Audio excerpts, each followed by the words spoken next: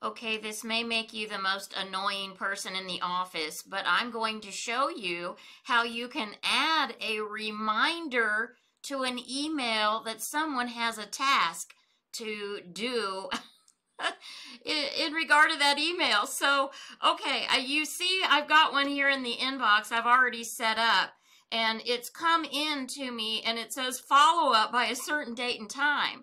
So whoever sent this, which was me, sent it with a reminder for the recipient at a specific time. So the way you do that is you create a new email, and I've started one here to make it easy. So here I've addressed it. I'm addressing it to myself like I just did.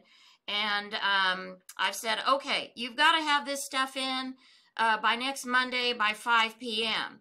Now here is the trick.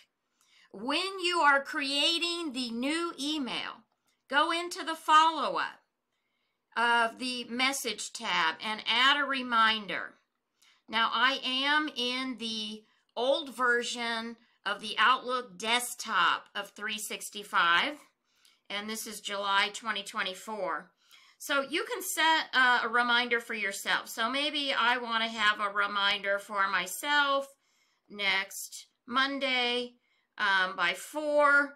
I'm going to flag it for recipients for a reminder for them to go on their own task list for that Monday the 22nd. Let's say I give them a reminder in the morning, you better get your report done, and okay. So I'm flagging it for myself.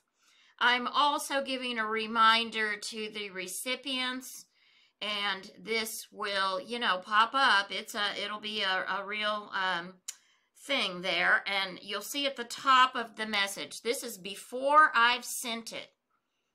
That's the trick to this. You add this before sending. Go ahead and send. And then we're back in my inbox here. And that should populate pretty quickly. But that's the way you do it, my friends. How to become the most annoying person in the office. When you get that, or when they receive it, it will be the bright yellow. It will have the flag.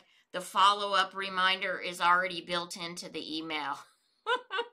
So good luck with that. Have a great day.